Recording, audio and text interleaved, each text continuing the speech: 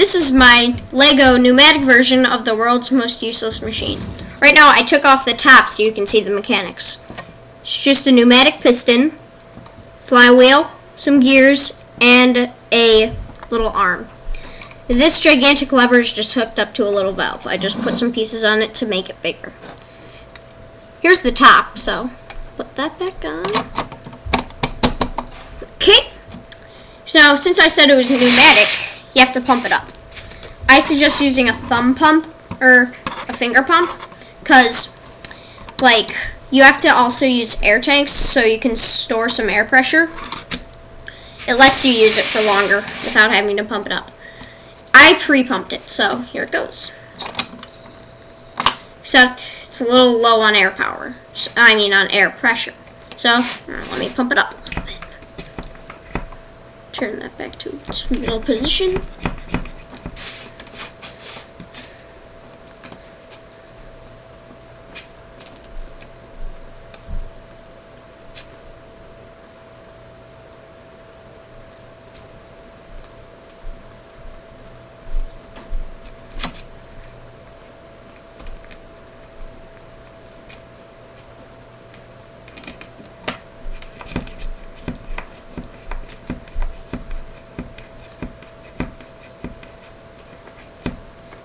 Okay, let's try that again.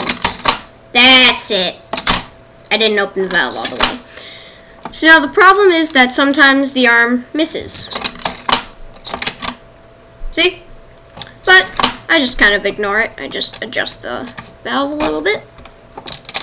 And once it runs out of air pressure, then it starts to move slower and it can't push the arm all the way. You can only get it about that far, then you have to go like that.